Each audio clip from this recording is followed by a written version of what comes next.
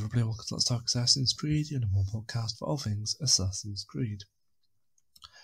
Now, this is about a show where James usually does his pretty awesome intros. He will give us the episode number, which I don't actually have on me, so I'm already failing today. Sadly, James isn't able to with us just for today. I don't want to say why because it's not my business, so he's not with us today, but he should be back to fit and healthy next week with our good work of podcasting. So, as I put on Twitter today, this episode is like behind the scenes, a little bit of a sneak peek of what's going on and essentially what's in the thought process behind the show lately. Now, we do have the elephant in the room to address, and I can't say much because, well, I can't say much. Very odd, I know. But I know you are all eager for the Darby McDevitt episode. It's the elephant in the room. Sadly, we can't give you any updates on when that episode is coming just yet. But patience shall be rewarded, and hopefully you will enjoy it as much as we enjoyed recording it. Darby was so fantastic to work with. He was really a blast. You know, it was everything I wanted more from meeting Darby. You know, it's a surreal moment to be a podcaster, to then be able to meet someone who writes and works on Assassin's Creed. It's wild. So, behind the scenes, what's going on with Let's Talk? So, we have a problem. Not a major problem that's a worry about the show, but until we can know when we can publish the Darby episode, we don't know when we can publish episodes. It's a wild one.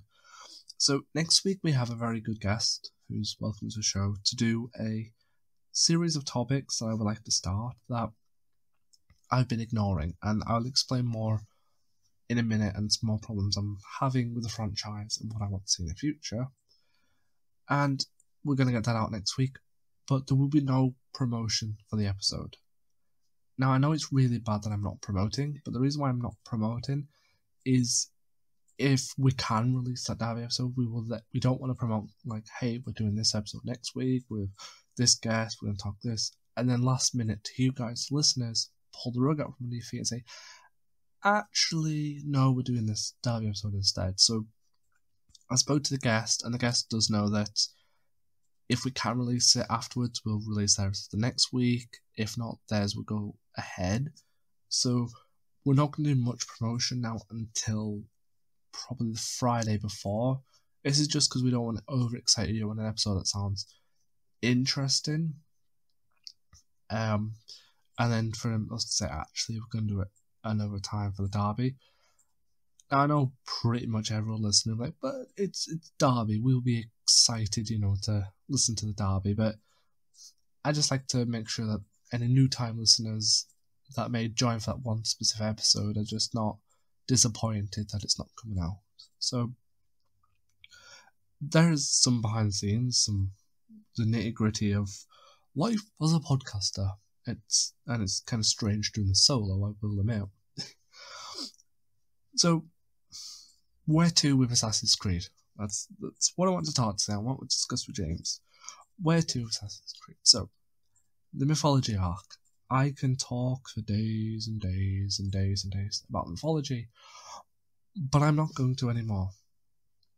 We have 2 scheduled mythology podcasts, some very good ones, and other than a couple of things I want to discuss about the mythology arcs in Valhalla today, I'm really excited to move on to Templar-based topics, because Templars are something that I've wanted to explore in the Assassin's Creed franchise more deeper than anything, because they are portrayed as the enemy, but we not really see much of the grey area they can operate in. You know, there's the old philosophical question of you're on a tram running down tracks, there's one person on the tracks, or there's 10 another, which track do you pick because you're going to hit one of them? It's that like moral philosophy that I would like to see explored of a Templar. You know, does a Templar's dictatorship or its order mean that one or two peoples are going to suffer, but there'll be thousands of it going to thrive? So does the need of one outweigh the need of many? That sort of was the question. And I think when you play an Assassin's Creed game as an assassin, you don't get to look at that fairly, because an assassin's ideology is kill the Templars for freedom, and it's a very respectable ideology for the series, and it's a very respectable ideology that we've known for years through the Assassins Templars. But it'd be nice to play it as a Templar and see it from the angle you have enemies where they're assassins hunting you and they're coming out the shadows, and you get to see that a Templar has this choice where from the outset you look like the bad guy. You're going to ruin maybe 100 people's lives by, let's say, destroying all these homes to build, I don't know, let's say a factory. Just going to say factory because first thing put in my head. The assassins will see the factory as a bad thing, probably because it may involve cheap labour, or it may because 100 people have been homeless. I am thinking mainly in my head of a syndicate scenario because I've just read Underworld. But in the Templars' eyes, them 100 people are going to lose a home, yes, but this new factory could power electricity for 1 million people. As an assassin, you wouldn't see that. You would see, in my opinion, 100 homes lost. They're trying to control this area. They're trying to stamp it out. They're trying to put their mark like a dictatorship. But they're not. They're trying to help. So it's a philosophy, and there's a lot more I don't know about the Templars because the games do focus heavily on the assassins, but there is Templar comics I have not read. So after this year, there is a lot more community spotlights because they're one of my favourite projects to do that James suggested. Getting you guys on board to come do community spotlights. It's brilliant. You teach me new things, and a lot of the time I go back to the community hunting for the work to follow, to enjoy as well. So other than that, I do want to do a little bit more, less mythology, but more Templars and more assassin stuff, because there's a lot of stuff that I want to nitpick, and there is a lot of other wild stuff I want to discuss as well, but I'm not going to spoil the secret sauce of the show today. That's too, how do I word it? That's too kind of me to do, to do that, to give you everything.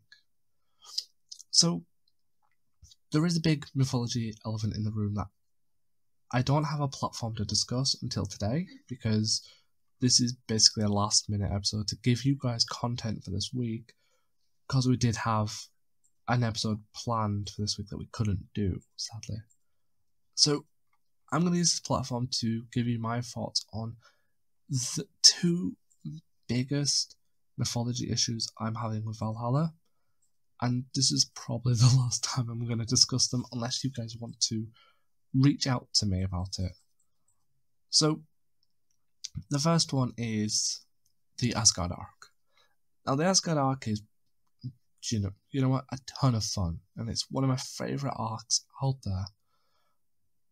But when it starts, and we have the Norn sisters, and you're on the throne, and you're talking, and it tells about your fate and what you've got to do, and then boom, you're doing the Asgard arc.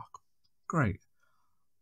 But there is a story in Norse mythology where Odin hangs himself from the branches of Yggdrasil for 9 days to learn forbidden knowledge, I believe. And I really, hand on heart, think something like this should have been explored before the Asgard arc, or at the very start. Because we know the Yggdrasil device, which is what Basim falls out of, allows Basim to see simulations with the reader. It would, in my opinion, make a lot of sense and depth to Harvey's backstory if we saw Harvey before he finds the final 7th solution in the Yggdrasil device, watching the simulation, and he watches a simulation of Loki's rebellion with Hel, which I'll get onto in a minute. And then, you do the Asgard and the Jotunheim arcs, and you realise that the Norn sisters were Isu that, study the simulations, they're the ones that are trying to help the Capsule Triad prevent the Toby catastrophe by checking simulations. And we could then, in my opinion, interpret that they're trying to warn Harvey that just because you saw something in the simulation doesn't mean it's going to happen. A simulation is probably 1 in 100 possibilities. But with Harvey being Harvey, he does try and prevent this from happening, his fate, and that's what we see through the cultural lens. And then you could then interpret it in a more stronger Isu sense that everything he does in the Asgard and Jotunheim arcs is because he sees a revolution. He doesn't see the Toby catastrophe because that's not what Ragnarok is. Ragnarok is the battle of the gods. There is a final part where all the gods die and Sutra cleanses the 9 realms of fire. The small issue I have with Thor Ragnarok. But it essentially is a battleground of the gods. Odin fights Fenrir and dies. Thor fights Jormungandr and dies. Loki fights Heimdall and dies. Basically, all the gods die. But it would have been a unique opportunity in them Asgard and Jotunheim arcs to see that this is why Harvey distrusts Loki. This is why Harvey wants to trap Fenrir, because in the simulation he saw the Isu's son, Fenrir, basically defending a point at heart, basically fighting Harvey. And Harvey doesn't want that. He doesn't want Loki's children to attack us. We know from a letter found in the Jotunheim arc that Odin's already has Loki's children in prison. The serpent, Jormungandr, held his daughter, and Fenrir the wolf. They've been imprisoned and took to him. And as we saw in the Asgard arc, there's a wolf, and you find him. So there is a bit more nuance to how the Asgard arcs and how the wolf Fenrir plays out. But it still would make a lot of metaphorical sense that he sees Fenrir in the situation, and he then sees child Fenrir with Loki, and he recognizes the child from his dreams, and he's like, no, this is not happening.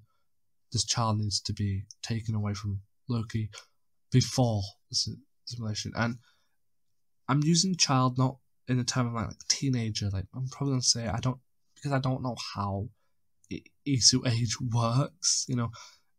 To them, a 20-year-old they could live to like 150, and a 20-year-old could be a child. So I'm gonna say safe bet that the person's probably 18 when he first finds him, and then he tries to imprison him. Then maybe the kid rebels and fights. It's the first time with Fenrir. The kid's now probably going to say about 20, so 2 years have passed, maybe briefly. Time's different when you look at simulations. That's the first fight you have. And as he goes to kill him, that's when Loki says, hey, that's my son.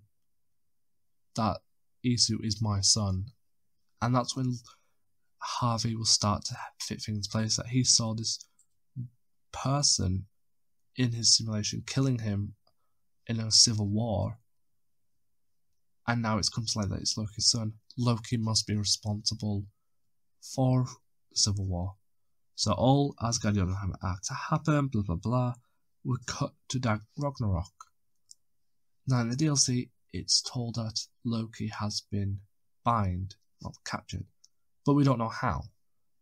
But now, if we know about him being in Yggdrasil for 9 days, so I'm going to interpret it as 9 simulations, and he finds a simulation of an Isu civil war.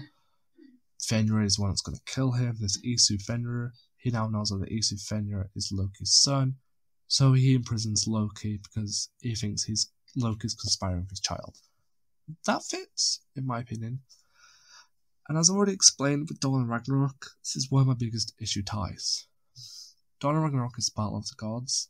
I expected and hoped the DLC would follow Loki's daughter Hel, who in the myth is the one that is holding Balder captive. She is the one that tasks the Aesir messenger to ask every living creature to weep for Balder, and they can have Balder back.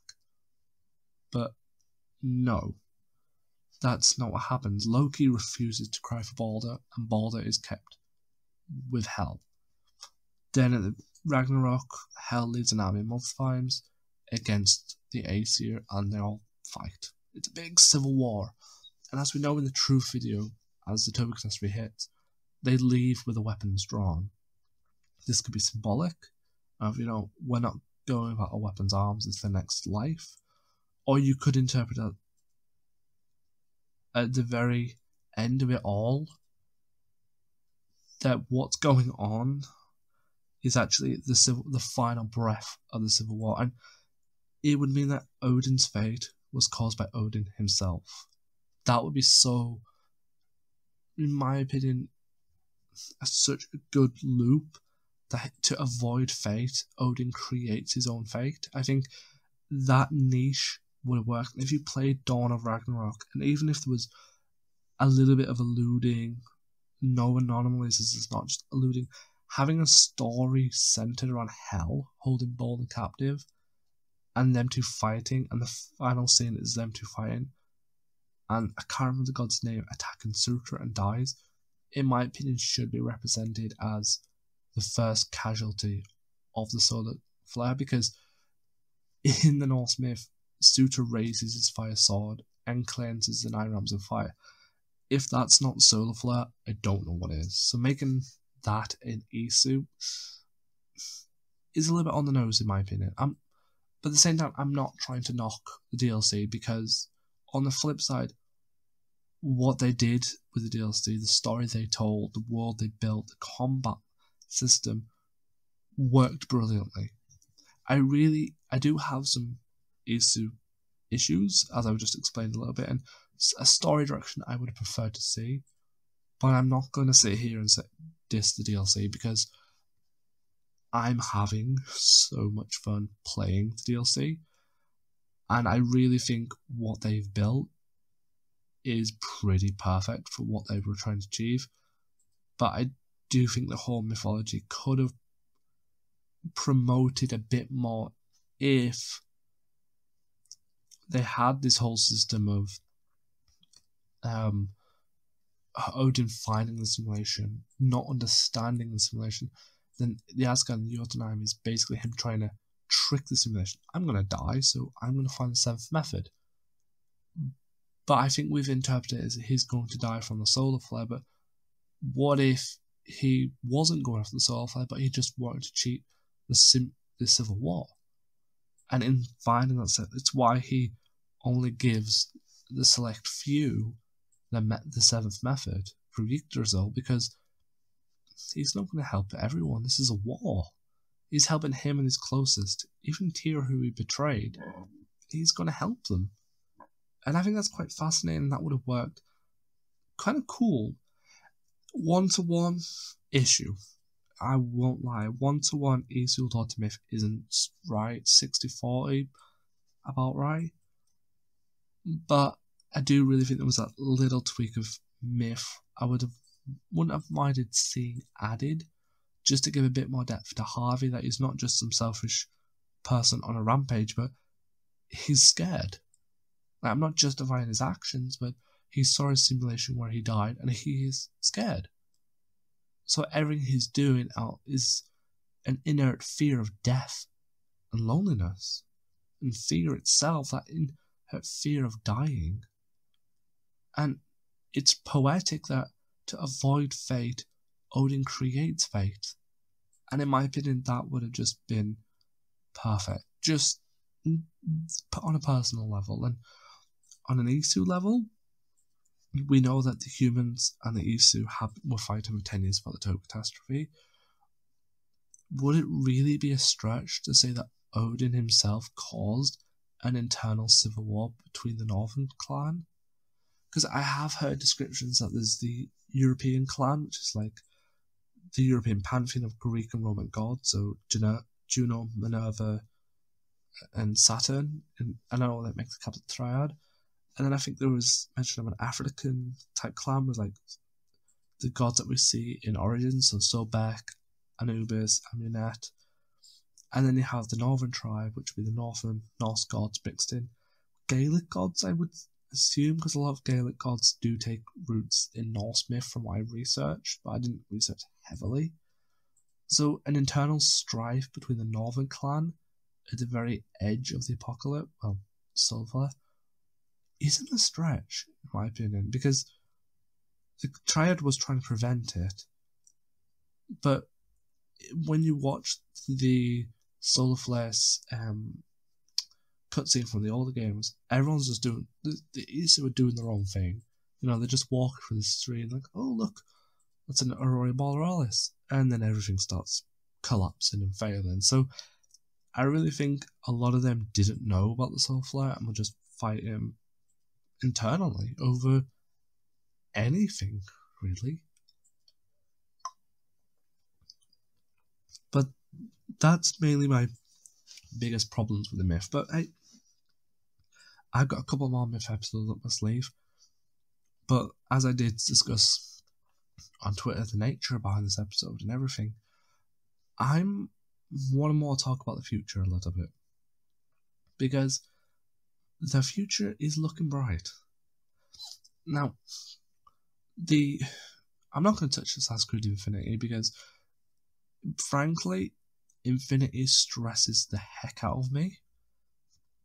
I just really disagree with Ubisoft's stance of releasing it like, hey, this is Infinity. What we're doing? We don't know. When will we know? We don't know. Development's up in the air. We'll let you know soon. So, I'm not going to touch on Infinity because that thing's driving me crazy. So, now the Mythology arc is finished, where to for the franchise? Again, a new saga. We had the Desmond saga, AC1, Ezio trilogy, AC3. Then we have, the Initius saga, I would assume, but I know it's not. Saga, I had a chat with Six Keys, and she's the best person to put it. If I can find the message. Here we go. Black Flag, Rogue, Unity, and Syndicate, 4 games, not 3. Black Flag, Rogue, and AC3 are together as the Kenway saga, or the American trilogy. Then there's Desmond trilogy, which we all know. And then Unity and Syndicate are the duology. And then you get the Mythology trilogy. So they're all in pairs. So what's the next pair? Templars. I am going to defend that Templars would be next. It's the most logical choice is to do Templars next, because there's a lot of Templar lore that we just don't really know.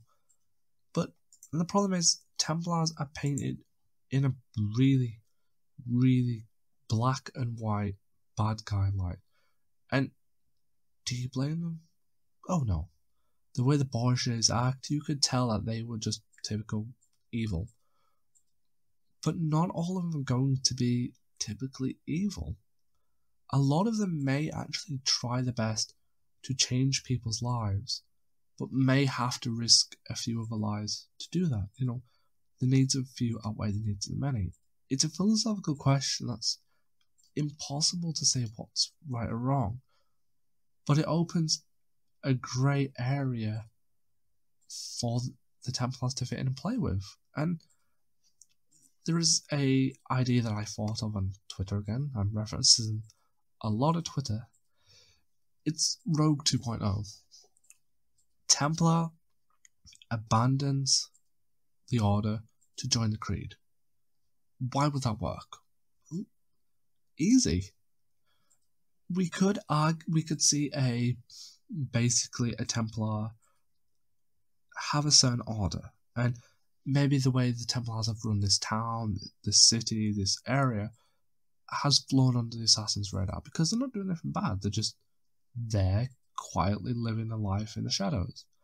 And maybe a guy, gets up, or a girl, or any leader gets up one day, to be honest, and basically protests that the Order is doing something wrong and creates a more tyrannical, aggressive Templar Order that pushes this Templar away from what he knows and loves. And it would be a great platform to see the Templar look at the tenants. How does the three tenants differentiate from the Order itself? How do you teach a Templar who's just all about order to save the player from the innocent, hide in plain sight, to never compromise the Brotherhood, already they've failed to compromise the Brotherhood because they're compromising the Templar Order. So there's that philosophical debate right there. If they basically compromise their own brothers in the Order, then they'll never be a true assassin because they're breaking the Order. But the needs of one outweigh the needs of many. And there could be 20 Templars in this circle. They need to go to save the lives of everybody else. And back to that philosophical question of the needs of few outweigh the needs of many. The few Templars that are going on this tyrannical rampage that are going to ruin a thriving city need to go. So you need to compromise your Brotherhood, the Templars, to save lives. So you're breaking the third tenet to save lives. It's a weird philosophical debate to spin your head around, but essentially it could open the doors just how it did with Shay Cormac. That threw open the doors that we believe the assassins to be inherently the good guys, but they risked so many innocent lives to get a piece of Eden, and it didn't work. That's the thing, it didn't work. So many lives were lost because of a piece of Eden, and that pushed Shay away. So why not see it from the other side? If we see it from the other side, it could be pretty interesting and could open the doors to more law to follow. And that's the key point, more law to follow. Hey, I'm here for Templar law. I don't think there's enough of it. I really think this series is stagnant for Templar law. You know, all we know is Templar law from the assassin's point of view. What if we learn assassin law from a Templar point of view? And really spin things on the head. We see Altair, Ezio, Connor, they're the heroes. What if they were the bad guys? I'm not asking what if, no, that's not what I'm saying. I'm saying what if, from the Templars' point of view, your actions are making things worse. It's the whole... Syndicate is a really good one. It's a philosophical debate I've had playing Syndicate myself, when I did play it, that it is right for Evie and Jacob to liberate the factories. 100% that is right, because child labour is wrong. But on the flip side, if they take the workers out of the factories, nobody goes in the factories shut down, the economy in London falls. So to the Templars, the assassins saving a few people is bad because the economy could fall down. I'm not being realistic here, because realistically that probably wouldn't happen. So this is just me probably over-exaggerating the situation. So you see that flip side, that what the assassins are doing is inherently good. You cannot allow people to work in them conditions, you have to set them free. Bear in mind, in some of the places you liberate, there's like 4 or 5 Templar guards guarding them while they work. That's not fair, in my opinion. That's not nice. They should be working consensually and having fun, not big, burly, muscly men like, work. So, inherently, assassins' actions, good. Templar point of view, they're bad. So, it is an angle to look at, in my opinion. Sorry, I stifled my voice then. I think it's been so long doing the podcast with James that when James is talking and asking questions, I can rest my voice. But I've talked 29 minutes straight of absolute nonsense. So let's get back to some behind the scenes. Just some fun. I would love to pull up my Google Drive system and tell you all the plans, but I'm not going to. I know it's a tease and evil, but we work in the dark to serve the light. So a lot of our podcasts are hidden. But this is something about the podcast that is interesting. We have scheduled from today about 1, 2, 3, 4, 5, 6. I am in Drive, by the way. 7, 8, 9, about 10 episodes from now to April. But they're not set in stone. this is the very interesting thing about me and James. They're never going to be set in stone because you guys and girls of the community, you drive the show.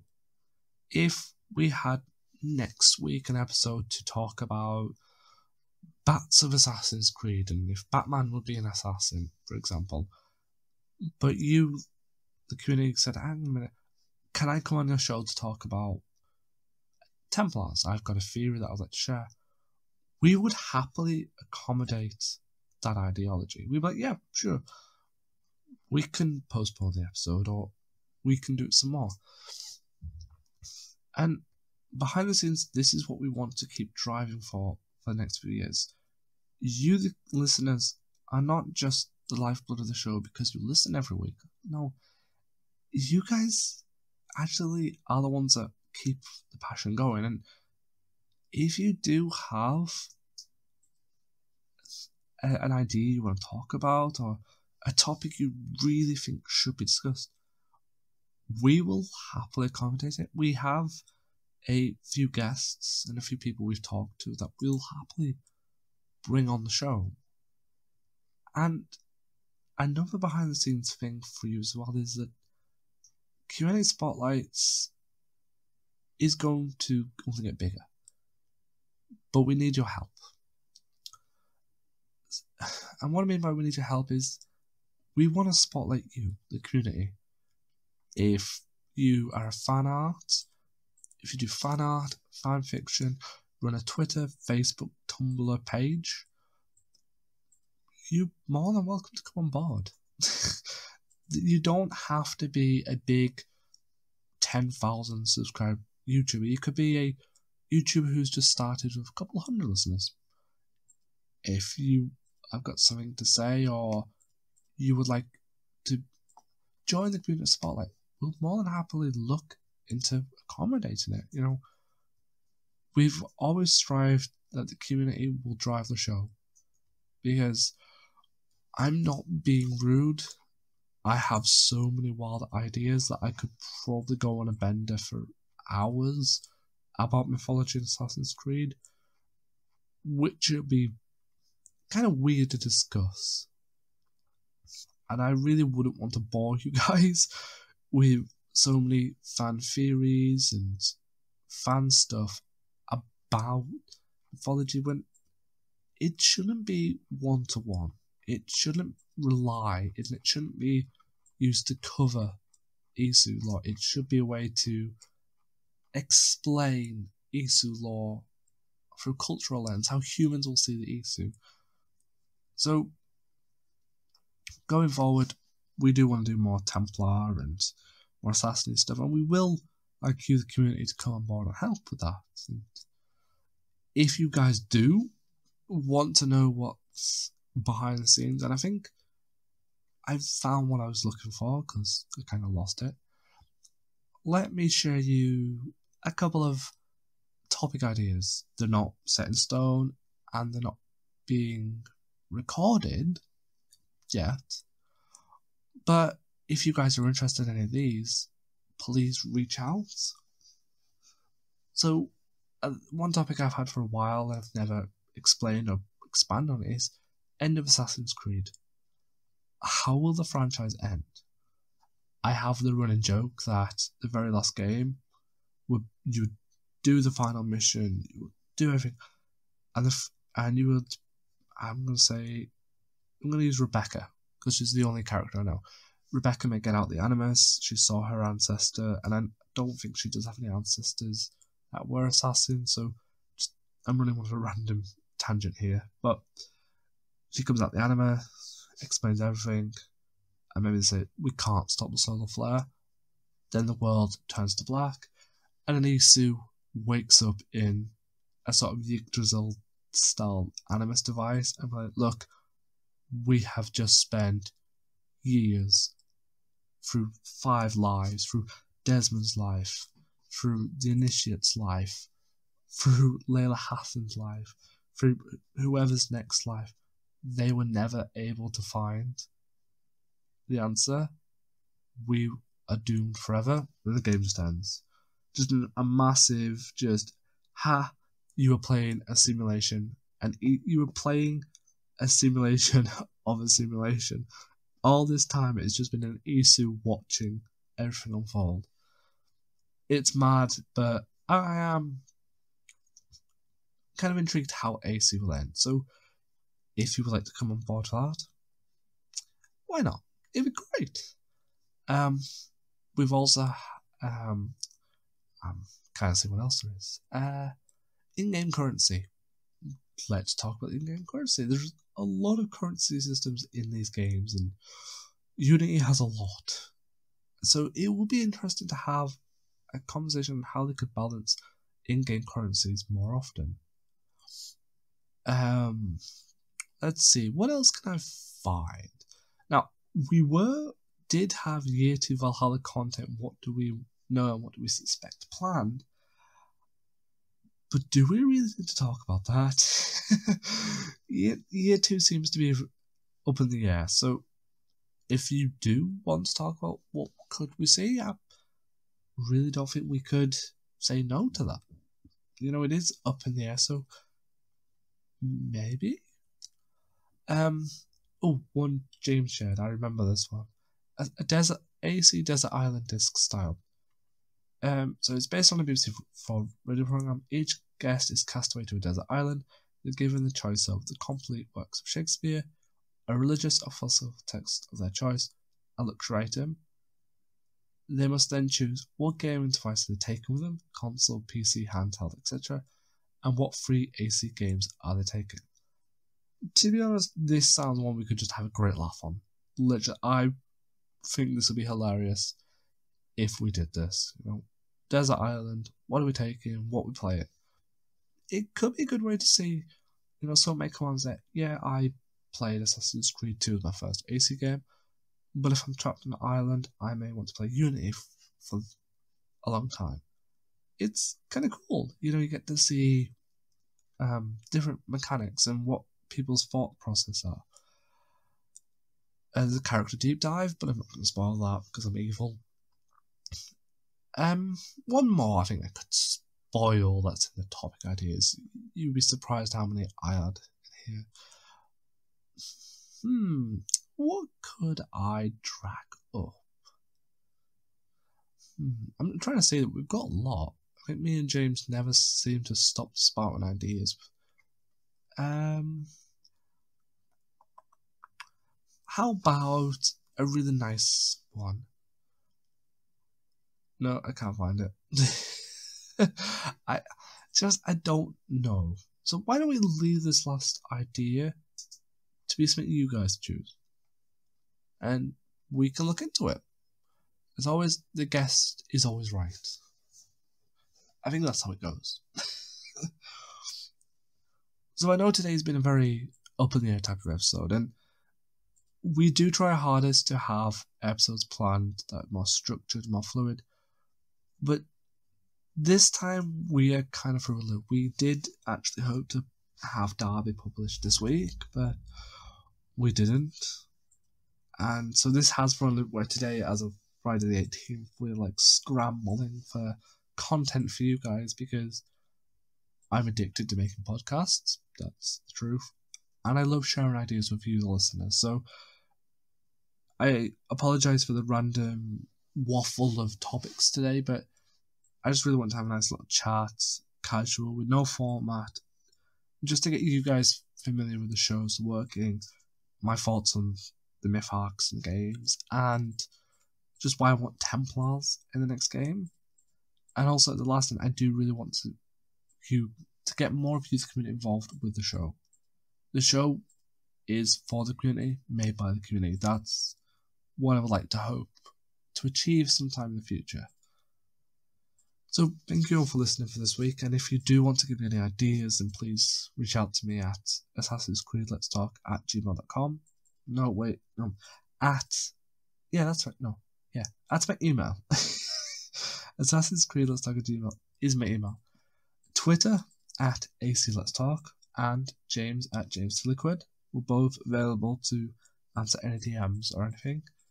And hopefully we'll see you all next week with a more structured episode about something that I'm very excited about. but I won't spoil what plans we have in the works. So, thank you all, and see you next week.